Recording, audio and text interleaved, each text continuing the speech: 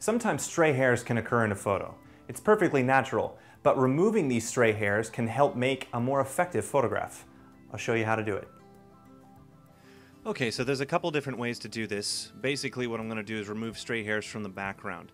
Now since our subject here, Miss Cassandra Leach, has a very solid area behind her and it's out of focus, this is going to be really easy. But the same basic techniques apply. It's just if the background becomes more detailed, you have to become more, you have to be a little more careful.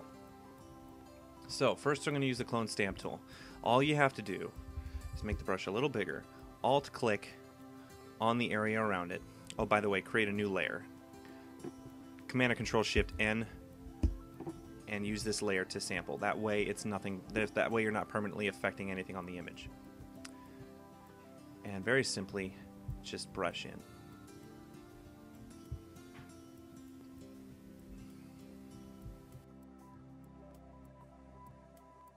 Make sure you sample near the exact areas, that way any differentials in lighting aren't noticed.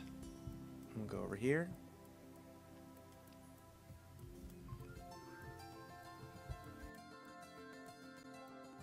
And you can do it like that. You also can do it with another tool,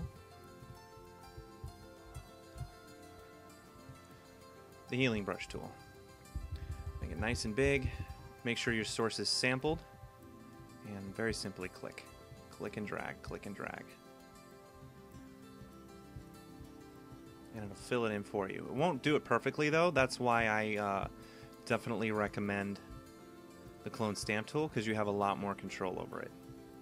And that's really all there is to it. It's a really simple technique. And it's meant to be quick and easy. Alright guys, I hope this has been a helpful tutorial for you. If you have any questions or requests regarding touch-ups and enhancements with Photoshop, please send me an email to requests@mahalo.com, and also please be sure to rate, comment, and subscribe below. Thanks.